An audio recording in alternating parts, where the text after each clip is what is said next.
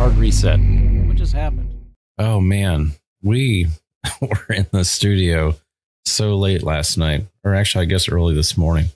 I don't think we ended until probably close to 2 a.m. It was a really good conversation, really good time, but oh man, some of us have to work in the mornings.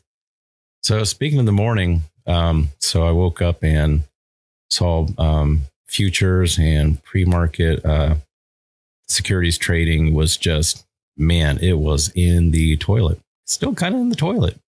And then I clicked on the news. And then I see where Russia has actually in the process of what looks like taking back Ukraine.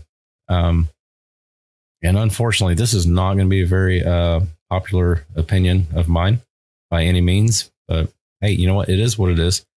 Ukraine has had over 7 years to avoid this. Yeah, dude, look it up.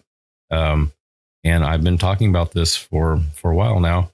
And you know what? So Kiev, they signed an agreement. Well, they made an agreement with Russia, and France and Germany was also involved in this agreement, and they decided to ignore it.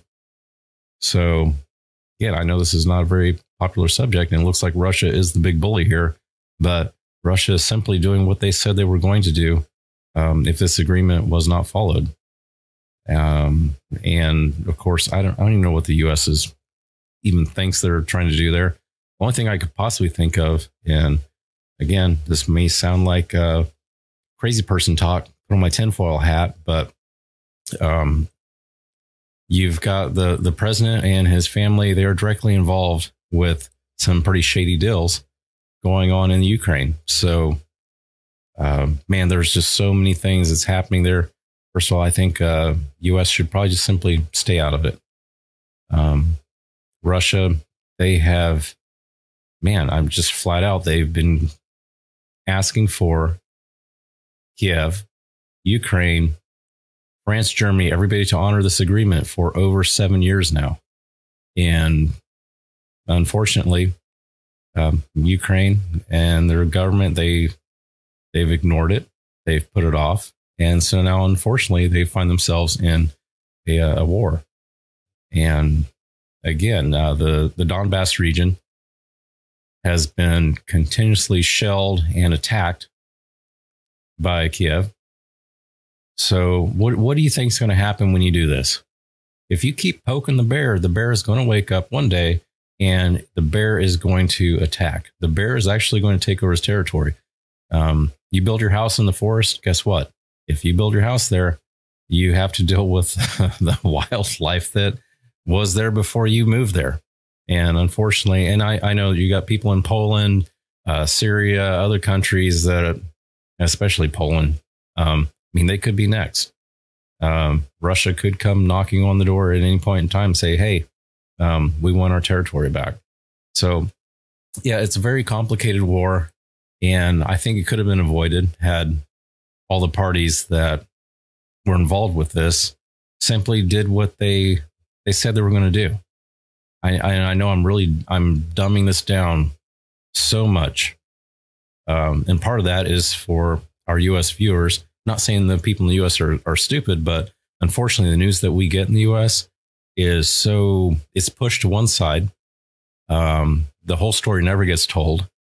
And even at times, things get fabricated and lied about. And that's just facts. So that's why I have to, unfortunately, dumb things down and strip them down and make it sound really simple when it's really not that simple.